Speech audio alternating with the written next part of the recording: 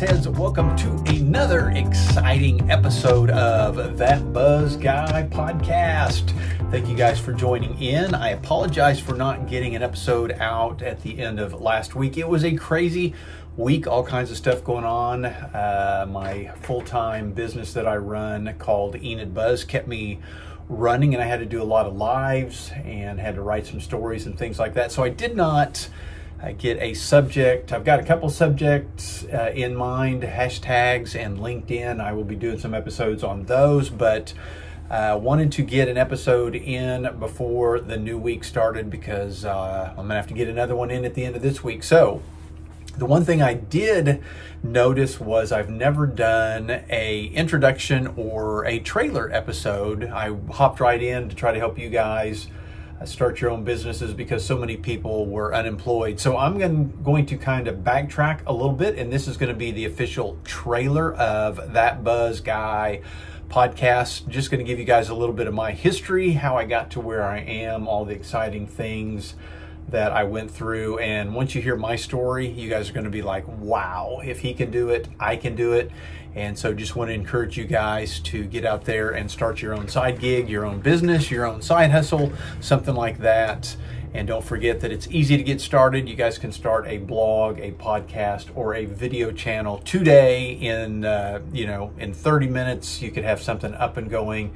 And I encourage you guys to do that. After you listen to this episode, if you have not yet started your own thing, go back and listen to my prior episodes, get something started, and let's get going. So my background, I am a guy that grew up in the 1970s in Enid, Oklahoma, and was raised by a single mom for most of my life. And so she worked 1, 2, sometimes 3 jobs to help support me and my sister, and did a lot of artwork and things on the side. So I never had a background with family in business, but I did always see my mom always having kind of a side gig kind of thing. So that may be where I got some of my entrepreneur tendencies from. But all the way back into junior high school, there was a convenience store right around the corner from my house. So on the way to school, I would buy Jolly Ranchers.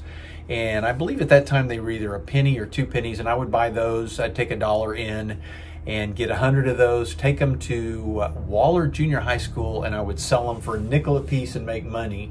So I think that was kind of my first venture into being an entrepreneur and learning how to turn a little bit of money into more money.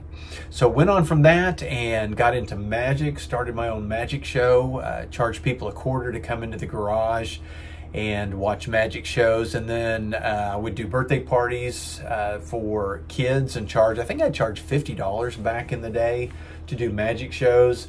And then I teamed up with my best friend, and we would do magic shows together, and then we would do a music puppet show afterwards. And so we did those for birthday parties and for churches and different organizations like that. So always had something going on.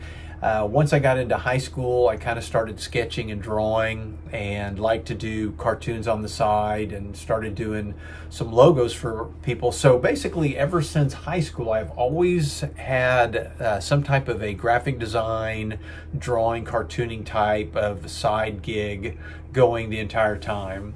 So graduated from high school in 1981, before computers, social media, compact phones, any of that stuff.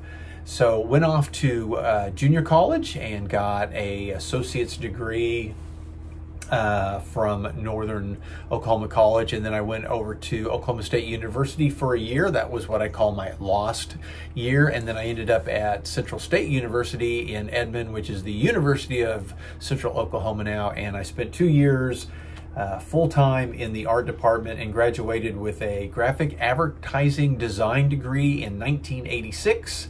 And I had never turned on a computer, had never even messed with a computer. The internet was still not around. Social media was not around, and we still did not have phones in our pocket. So went off and looked for a job down in Dallas. Couldn't find anything at that point because they said I didn't have enough samples in my portfolio. And I said, how am I going to get stuff in my portfolio if you don't hire me? And they said, well, we can't hire you because you don't have enough. Anyway, the old catch-22. So made my way back to Oklahoma City, where I got a job as a silk screen printer. Worked in a silk screen shop. We did a lot of signs, decals, stickers, things like that. And so I started to kind of learn the process of graphic design and preparing artwork for printing, but really got kind of a background in silk screen printing. Moved on from there to Scrivener. It was a trucking company that also had their own internal printing press. I mean, one of the big newsprint printing presses, and so they also had their own graphic design and layout department. So I got a job there, started out making signs, and I eventually worked my way into the layout department and started laying out grocery ads, where I did that for a couple of years. And then needed to move on from that job, and a job was listed in the Oklahoma City paper for an opening as a advertising director in Enid, Oklahoma. So I applied for that, and I got that job. Moved back to my hometown of Enid, Oklahoma in 1989, and I became the advertising director of a local pharmacy chain. And so I would lay out ads, did coupon books, TV, radio, direct mail, just about everything you can think of, traditional media.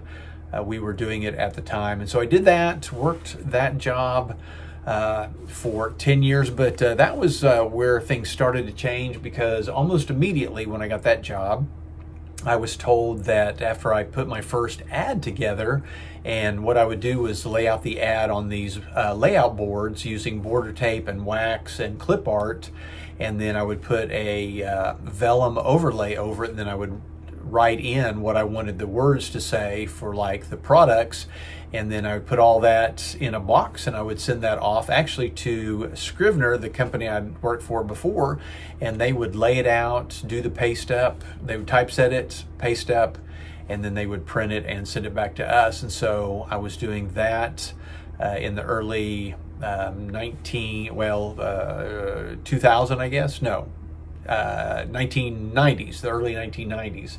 And but one of the things, after I would lay out an ad, they came to me and said, okay, once the ad is done, you've got to enter the UPC codes into the sales batch. And I said, okay, that's pretty cool. What is a sales batch? And they said, well, it's this thing in a computer that you just enter the UPC codes, and then it will tell all of the registers what the sales price is.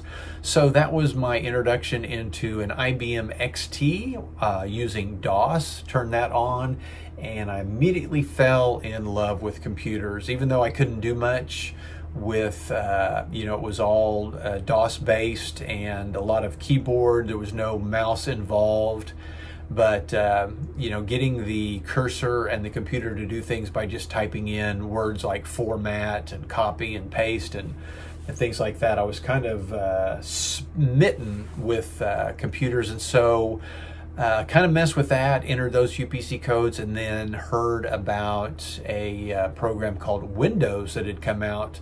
So learned Windows, taught everybody in the office Windows. We installed that on actually upgraded all the computers, and I think they actually came with Windows, and then I kind of helped teach everybody how to use Windows. And because of Windows and the better computers that we had, I finally went to my boss and told him that there was a program out there called PageMaker that I could actually typeset the ads that I was doing and then send the boards down to Oklahoma City, and we could save the money of the typesetting. And so basically I would typeset the ads on PageMaker and print the words out, and then I would still use wax and paste them up on the board, send the boards down to Oklahoma City, and they would print the we called them pony tabs. They would print the pony tabs and then send them back, and then we would have them inserted in the local newspaper. And a little bit after that, I heard of a program that came out called Corel Draw. So I told my boss, hey, if we buy this Corel Draw, I can actually lay out the program, typeset it, and then just send a disk to the company in Oklahoma City. So we did that. So on my own, I learned PageMaker, well, Windows, and then PageMaker, and then Corel Draw. And so all that was going along. And then I had heard that most of the people in the graphic design world were using Apple Macintosh computers. And so I went out and I bought myself a Apple Macintosh computer and didn't know anything about it, didn't know what to do with it. So I put it in my office at home, and it literally, I think, sat there for about a year, and I hadn't done anything with it. Continued to use the PC that I was using there at home, and I was doing some side work, doing some layout and graphic design for companies, business cards and logos and things. So I was using my computer at home to do that stuff. And then somebody came out with a program, and I can't remember the name of the program, but basically what it did was it allowed you to install this program on a Macintosh and divide your hard drive, so you could have Windows installed with all your Windows programs on it, and then you could also have all your Apple computer programs installed on it as well. And then when you went into the computer, you could pick which side you wanted to go on. You could either go work on the PC side or the Mac side. Now they didn't talk to each other, and you couldn't like copy something from one and then go paste it in the other. But that allowed me to actually start using the Apple computer as my main computer. Started to get used to all of the stuff, and then because it was all on the same computer, as I had time, I would kind of flip over to the Apple side and start learning the programs on the Apple side. And eventually I got to know the Apple computer and quit using PCs altogether, and that's been decades and decades, and I have not used a PC since. So gone completely Apple on all of that stuff. And once I got the computer going on Apple, I installed Adobe Photoshop and Illustrator, so quit using Corel Draw and PageMaker, started using the Adobe products. Got a lot better at those.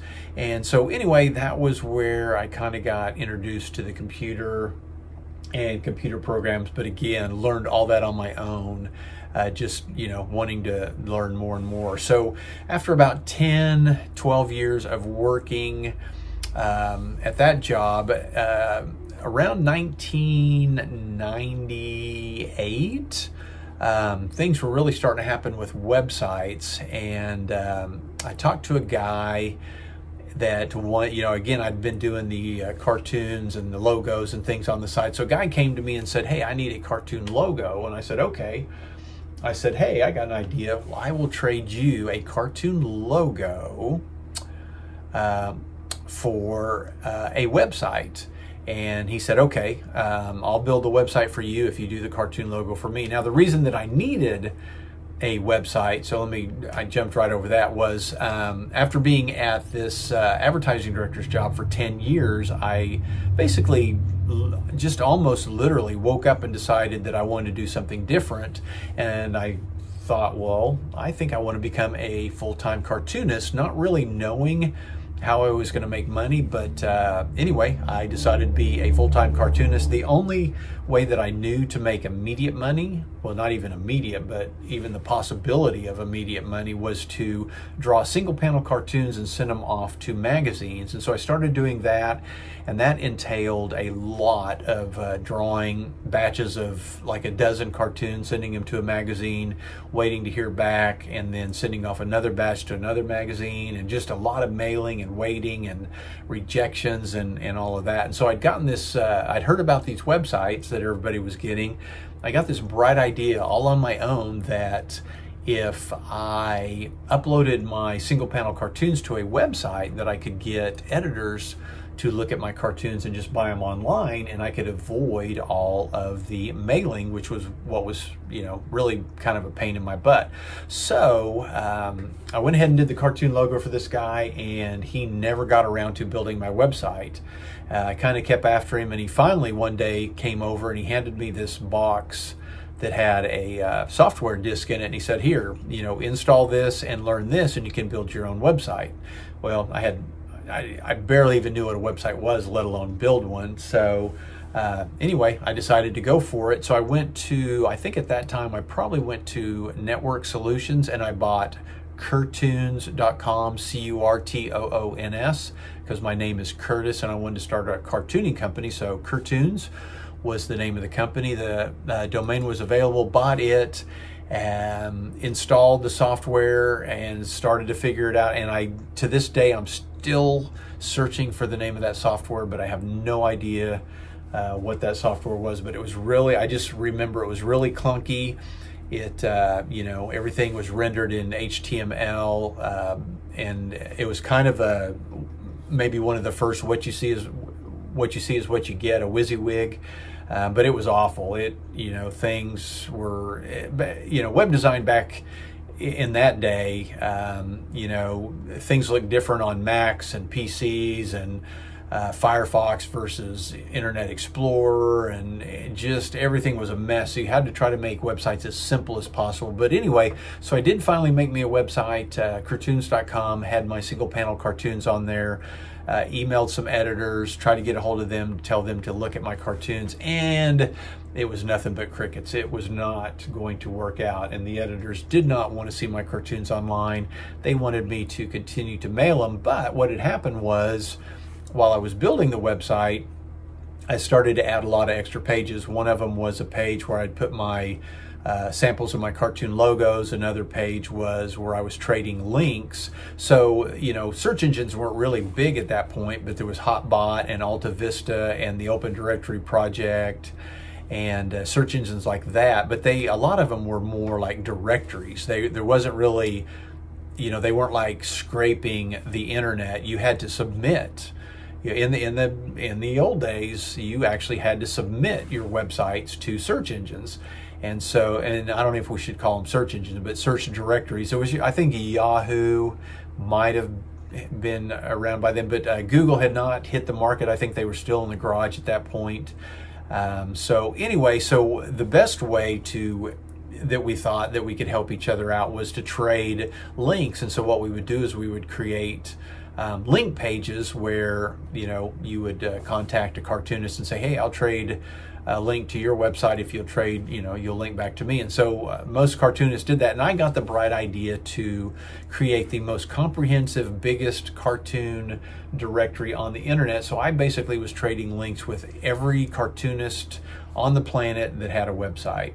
So, but what I noticed was I wasn't selling any single panel cartoons, but I started getting comments and questions about the cartoon logos that I had on the website. So I eventually flipped the website and put the cartoon logos on the home page, and started getting requests from all over the world, Canada, Mexico, Japan, China, Netherlands, just about everywhere, people inquiring about cartoon logos. So I started a cartoon logo business, and then lo and behold, Google came out, and what was the #1 ranking factor for websites when Google first came out? Well, it happened to be links. And guess who had the most links for every keyword related to cartooning? I did. And so my website popped up in the top for all these cartooning terms. So not only was I, getting requests for cartoon logos, but I was also ranking high for cartoon characters and funny cartoons and just all kinds of words that had cartoon in it. And so, and it was, a lot of that was due to the fact that I had more links at that point. And so Google thought that the websites that had the most links and the best links should be ranked the highest. So I was ranking really well, ranking really high for all these cartoon related words. Started getting lots of requests, doing lots of, 300, $400, $600 logos. And then while I was on the treadmill one night reading a magazine, I can't remember Forbes or Time or People or one of those magazines, but there was an article on two guys that were making $5,000 a month doing this thing called AdSense. And so I thought, hey, I should be able to do that. So that night I went home, signed up for Google AdSense. This had to be maybe 2000, 2001, somewhere in there. So I signed up for Google AdSense and put the code on Cartoons.com. I think I just put it on. No, so back at that time, each page was individual, and so they were HTML pages. And so I put the code on the home page and woke up the next day, and I think, I wish I had written it down, but I don't know, 18 or 30 cents or so. I had made money, and man, I just couldn't believe it.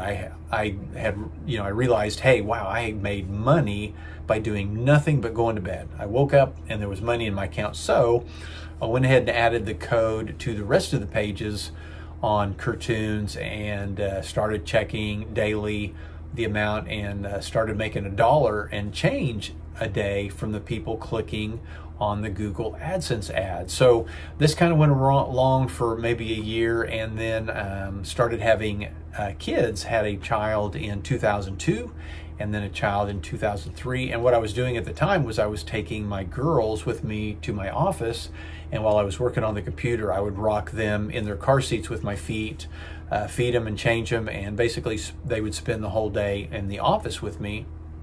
And eventually I got to the point where I was making enough money that I went to my boss and I said, hey, I'm going to work for you in the morning, and then I'm going to work for myself in the afternoon.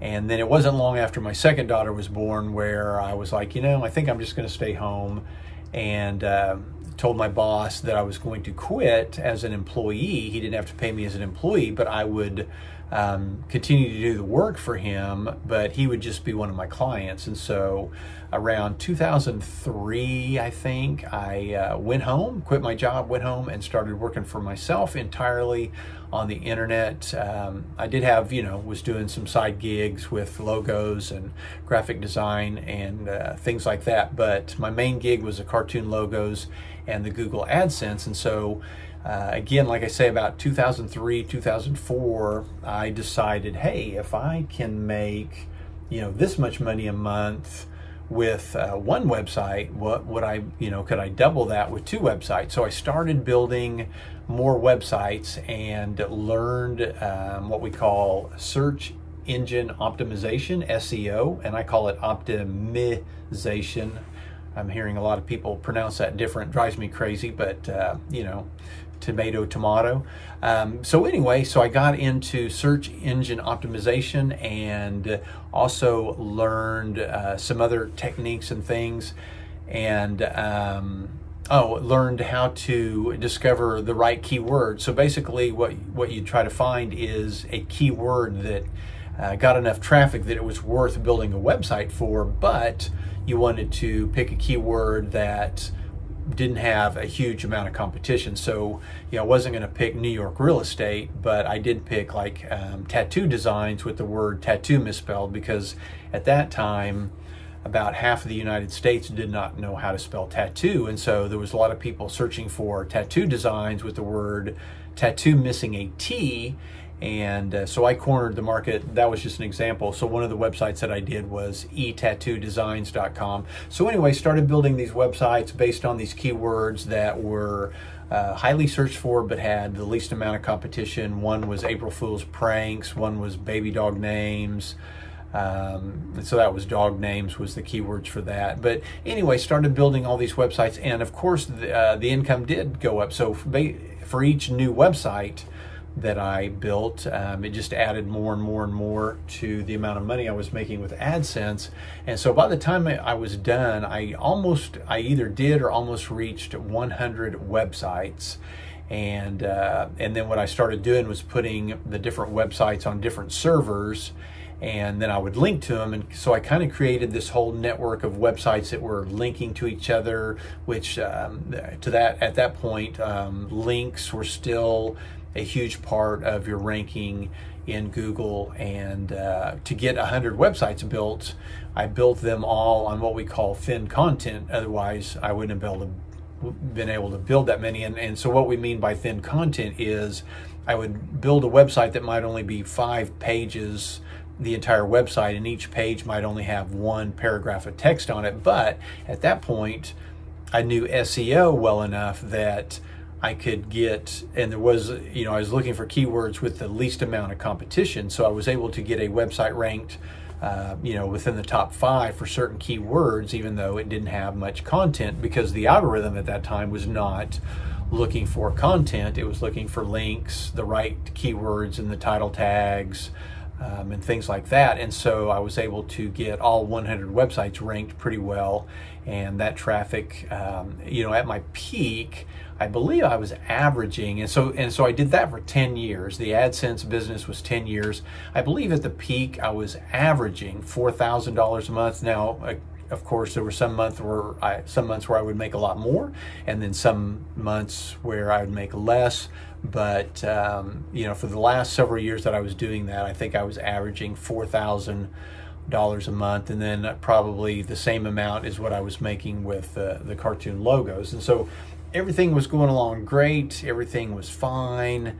Whipping out, I would update the websites just a little bit, but continued on and got into kind of a mode and just kind of kept those 100 websites going and the cartoon logos going, and was working at home in my shorts and my sneakers, raising 2 girls, and everything was good. And that all lasted until 2012. And in March of 2012, I had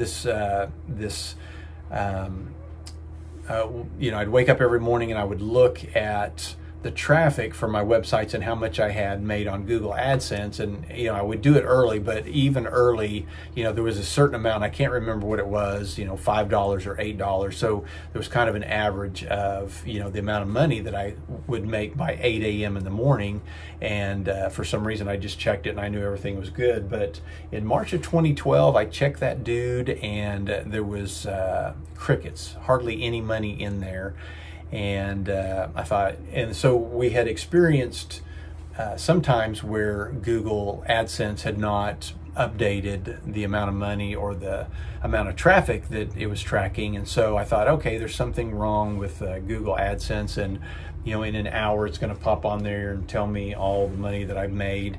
So I went about the day, and it never popped on. And so by the end of the day, it showed that I had very little traffic, very little Google AdSense money.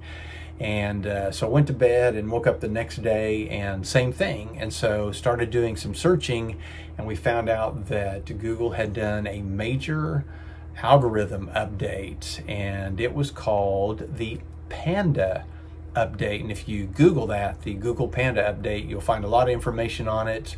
It changed a lot of the way that the website works, the internet, and web design works.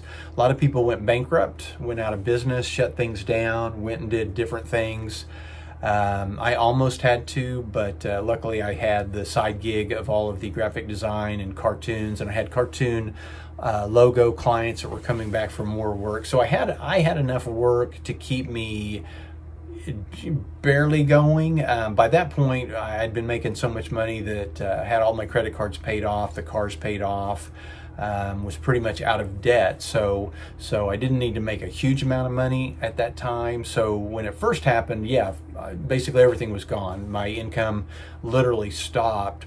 But and I think I was making maybe a couple of $100s a month with AdSense, but not the thousands. And so started doing some research, and we'd get together with other guys in forums, and we tried to figure out, and the guy that came up with it was a guy from India named Navneet Panda, and that's why it was called the Panda update.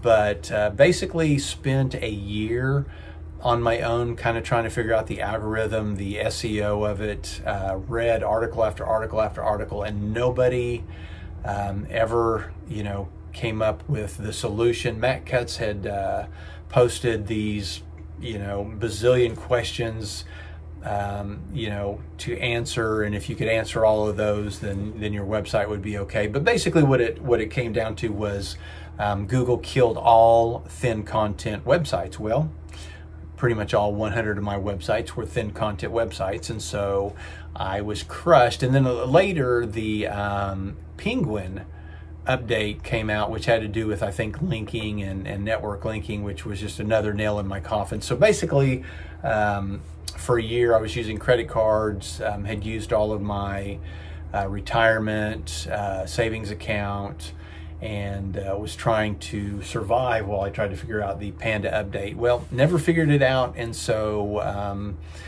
started running out of money. Bills were coming in, and so I think within a year I decided I was going to need to do something else. And I'd been doing it, I think I was on my 10th or 12th year of working for myself, so I did not want to go get a job and have to work for somebody. So I started thinking, what could I do on my own online that I wouldn't have to go get a job?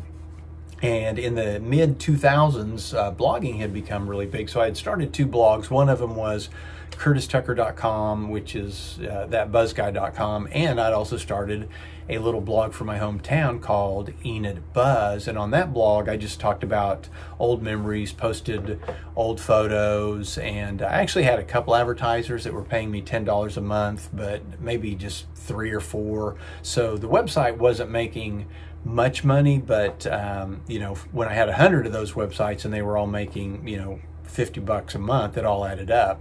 So but I thought, I wonder if I could make Enid Buzz a legitimate business. And so I rebuilt the website with WordPress, which was a godsend. That's why I highly recommend WordPress to everybody. You guys need your own websites, don't forget. And so then I rebuilt Enid Buzz, put a business directory on there, started getting more advertisers, started posting a lot of articles and press releases and things like that, and basically made that my job. And so I was posting quite a bit all the time. And then luckily, timing was great, and Facebook pages had just come out, so I started the Enid Buzz. I think I already had it, Enid Buzz Facebook page, but again, it was something that I didn't update very much.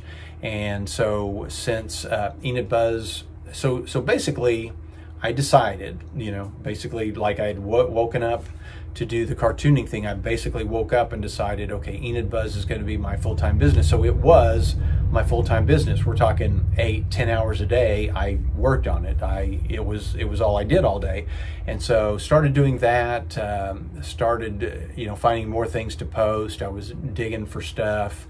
And then I started updating the Enid Buzz Facebook page, and I started updating it every 30 minutes because in my mind, I thought of it as more of like a news feed, a ticker tape of all the things that were going on in town. And so, each time I would find something, I would post it. That didn't last too long. And I think in the beginning there was no scheduler, and so I was kind of tied to the computer, having to update that. So I backed off to posting every hour. And then, here's a fact. And so that was in somewhere around 2013.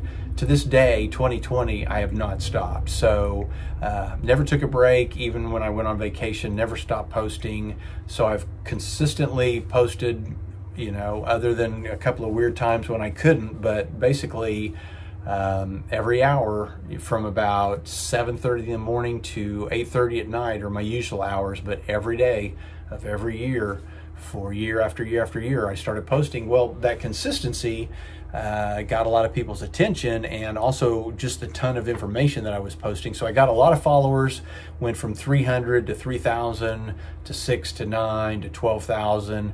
And I think I'm sitting around 34,000 today. For a town of 50,000, that's not too bad. But the Facebook page kind of catapulted me to a really quick brand. So Enid Buzz became a brand. The website lets me, I started adding jobs and obits and things like that. Things that you would find in a newspaper. But because of the video and lives and things like that I was doing, I'm kind of more considered maybe Enid's online TV station rather than a print. I'm not really competing with print because everything I do is digital. So luckily Facebook Lives came along. That really catapulted my brand because people started seeing my face and recognizing me, and couldn't really go anywhere without somebody saying, hey, aren't you that Buzz guy, or aren't you Enid Buzz? And so that's where the name That Buzz Guy came from. My followers, or my readers, are the ones that named me. So they're the ones that came up with that name. So I went with it. So continued to do that, and it started to build. And luckily, it became so popular so quick that most businesses would contact me and say, hey, how can I get on Enid Buzz? How can I get into the directory?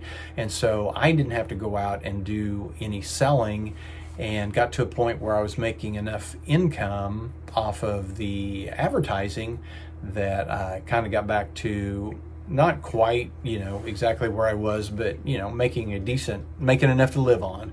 And so I've been doing Enid Buzz full-time as my full-time business since 2013. But again, me being kind of the entrepreneur, not able to sit still type of guy, within all of that span from 1999 when I built my first website, or 1999, in those 100 websites. So mixed in with all that, I started a paper greeting card company called Chuckleberries, and you can still go to that. I believe I've got some stuff on there. I don't know that you can buy Chuckleberries paper cards at Zazzle, but I think I had about 100 stores at one time where I was sending paper cards. The thing was, I was writing them and designing them in my own studio, and then I was printing them because printers had gotten so good that I was printing both sides, folding them. I was buying scored greeting card paper from a printer,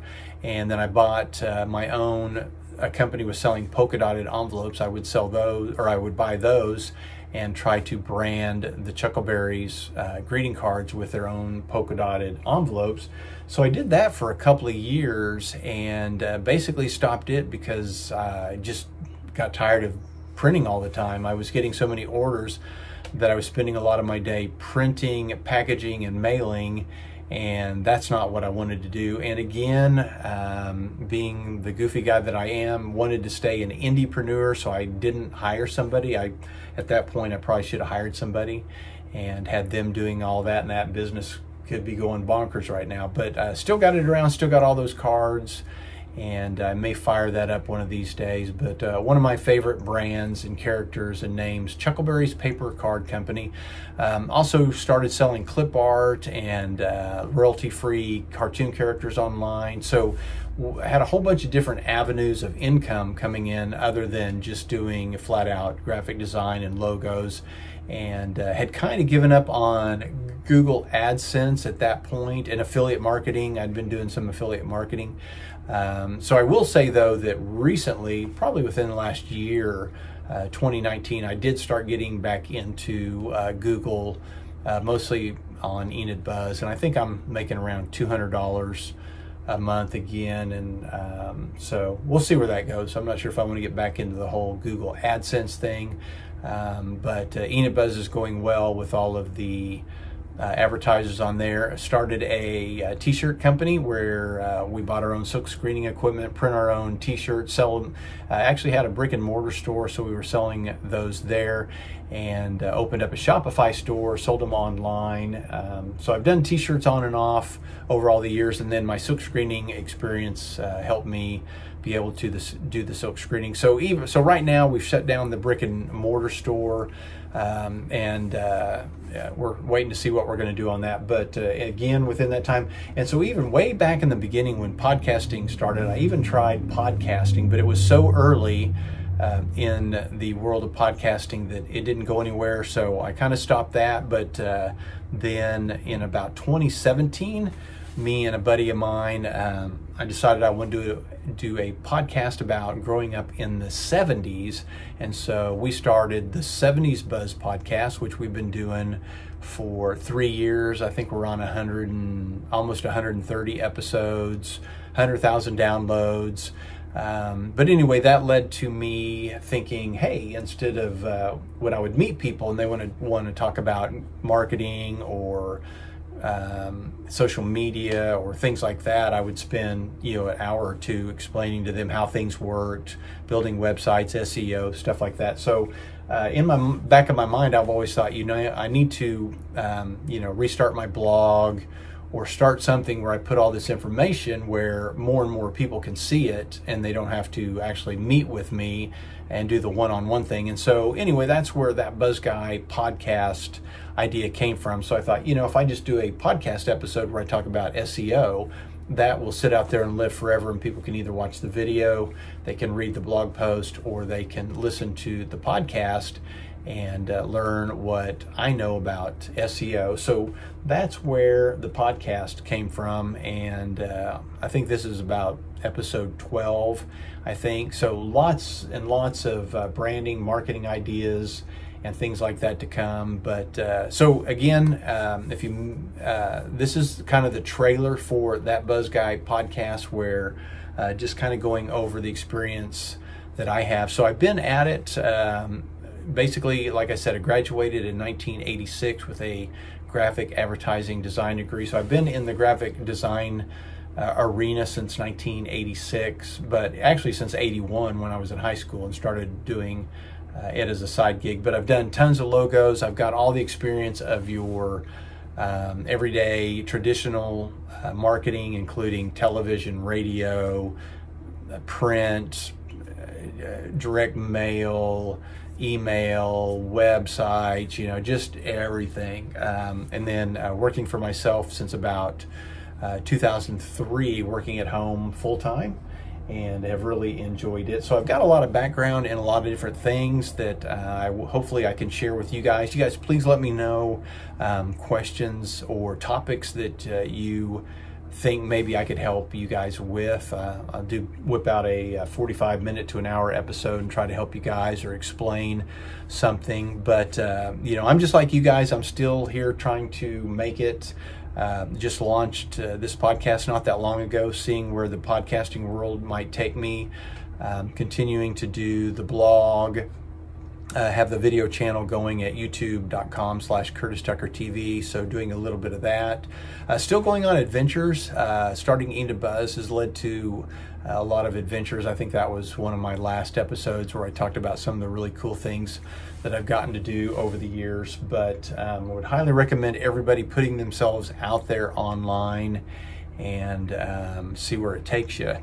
Some other things I just kind of decided a week or two. Now, I've talked about this new idea for a long time as well and have never done anything, but I think I'm going to write a book. So the intent is to write the book, have it turned into a screenplay, and as quickly as possible be made into a movie. I know that sounds like a pipe dream, but I actually think I can get it done. But it's going to be about a group of boys growing up in Enid, Oklahoma in the 70s. And this one summer that changed their lives. There'll be some adventure, some big, funky event. So just think the Goonies combined with Stand By Me, combined with Lost Boys, combined with Super 8, and maybe a little bit of Now and Then thrown in. And it's going to be one of those coming of age movie. So I've got ideas swirling around. I've already got the title. As soon as I get everything sewed up on the title and stuff, I will release that. But I think it's going to be fun. I think you guys are going to enjoy that book. So that's one project I've got going. Still doing the t-shirts kind of on the side, selling some of those on thatbuzzguy.com. If you guys click on the shop button, you'll see some of the t-shirts. So I'm still designing t-shirts. Haven't completely given up on the greeting cards. We were actually selling the greeting cards in our brick and mortar store, the t-shirt store. So I don't know, got a lot of stuff going. I'm going to continue to kind of play around. And, one of my mottos is I wake up every day and look for a way of making money so I don't have to go get a job. So I will continue to do that. And while I'm doing that, I'm going to continue to help you guys do the same thing. Want everybody to be able to wake up and have that freedom. And I stress freedom, not so much the money all the time, but have that freedom to do whatever you want, to wear shorts and sneakers and backwards hats and go see your girls dance or perform at school anytime you want, and not feel like you're having to ask for a day off. So work for yourself, and you can work when and where you want. That's one of the biggest factors of working for yourself. So I highly recommend that. I highly recommend everybody get started. The sooner you get started, the sooner things can start to take off. Don't worry about what you're beginning with, because you're going to be able to pivot. I've done some major pivoting, all the way from going from from graphic design to cartoons to SEO, and then to Enid Buzz, and so Enid Buzz basically now has become a media company. So I am a digital publisher and provide, like I said, news and press releases, and then I go do live coverage of events. And so all of that media attention has led to a lot of opportunities, and may even start kind of a series of how other people can start. So that's one thing. So if you're living in any other town other than Enid, Oklahoma, and you're looking for a side gig to start, I would recommend maybe starting your own website and Facebook page about your town. And if you can provide the right information and stuff, it could be a moneymaker. So I've been doing it, again, since about 2013. Enid Buzz is a full-time thing, and so it's really been fun. I've really enjoyed it. So maybe I'll do a series on podcasts, how to get that started and what to do on that. It does take, it's a full-time job, so don't think that's going to be, but you could start it on the side and then work it into a full-time job. So lots of fun things there. Again, you guys give me your ideas. buzz@buzzheadmedia.com. Try that email. You guys can find me on lots of different social media. On Instagram is Enid Buzz, on Twitter is Enid Buzz, and also I'm on LinkedIn, and I'm trying to figure out what to do with TikTok. Haven't figured it out. If you guys know some cool things to do on TikTok, you guys let me know, and try to figure that out. But anyway, appreciate you guys listening. Again, this is kind of the trailer for the show, just to let you guys know that I do have some background in all of this, and being 57 now, yeah, it's kind of scary thinking about that. Do have a lot of experience with not only the technical side of things, but just the knowledge of working with clients, and back and forth, and just the overall thing. Now, again, I've always stayed an indiepreneur, so I don't really have anything to sell at this point. I'm not trying to get you guys to join a course or buy anything from me. But I'm not, eventually, hopefully it'll be like t-shirts or inspirational things or something like that. I'll come up with something and see if I can make some money of that as well. But I think that's about it. I'm trying to think if there's anything else around here that I'm doing to make money at the moment, and I think that's about it. I'll keep you guys updated on all of those things that are going on. You guys, please stop by thatbuzzguy.com. Please subscribe to this podcast, or leave me a review, or click on the stars. I need to bounce up into the top of iTunes. Otherwise, it's going to be harder to try to get a lot of people to listen. Please go to youtube.com/Curtis Tucker TV. Subscribe to that channel. Once I get to 1,000, I'll be able to do a lot of different things there as well. So please continue to listen. I appreciate all you guys. Have a great, what are we coming up on Monday? You guys have a great week, and we will talk to you soon.